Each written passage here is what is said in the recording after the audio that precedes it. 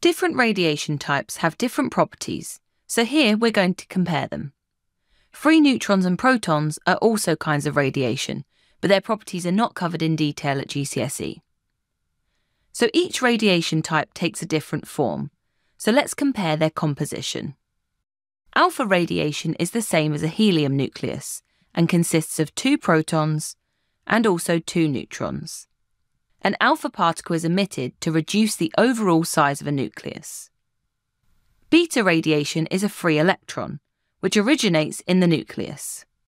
A beta particle reduces the number of neutrons by turning one into a proton. Gamma radiation is a high-frequency form of electromagnetic radiation, and a gamma ray releases the excess energy of the nucleus. The range in air is a measure of how far radiation can travel naturally. So alpha radiation can't travel far, only a few centimetres as it interacts with air too much. Beta radiation can travel a little further, approximately a few metres, as it interacts with air only a little. Gamma radiation can travel the furthest as it barely interacts with air. Ionizing power is the ability to add or remove electrons from atoms.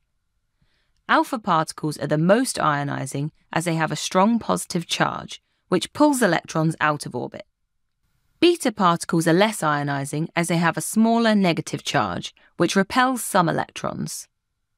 And then gamma rays are the least ionizing, as they need to be absorbed by an electron to ionize it. This table describes which radiations are absorbed and therefore stopped by which materials.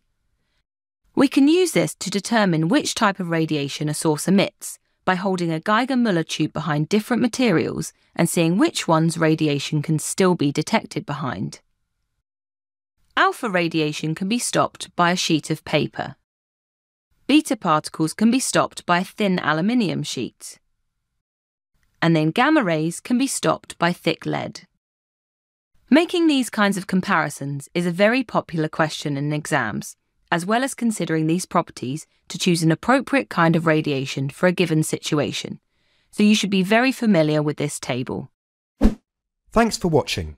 If you want to take your GCSE revision to the next level, head over to launchpadlearning.com and check out our smart learning platform that's been designed to get you top results in your exams. We cover your whole specification and make revision fun with interactive quizzes, easy-to-follow videos, and more. You'll be kept motivated by your own AI tutor who's here to support you every step of the way. To check it out for yourself, click here. Or click here to keep watching a selection of the videos from our full GCSE Physics course. See you there!